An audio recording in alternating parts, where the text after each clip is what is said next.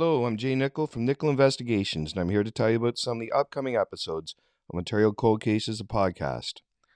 At 1 p.m. on Wednesday, May 14th, 1975, a teenage boy walking through Marie Curtis Park in the west end of Toronto found the body of 5-year-old Tracey Ann Bruney in 18 inches of water near a bridge in Etobicoke Creek, 15 kilometers from the youngster's home. She had died of drowning, but there were cuts and bruises all over her head and neck from a beating administered by her killer. An autopsy showed she had not been sexually assaulted. She was last seen alive by her mother at 9 a.m. when she was dropped off at Clare Catholic School, Northcliffe Blvd. On the weekend, Tracy's purse was found in a yard on Northcliffe Blvd, suggesting someone forcefully pulled her into a car near the school. So please consider subscribing to Ontario Cold Cases, the podcast, on Patreon, Spotify, YouTube, or Apple Podcasts.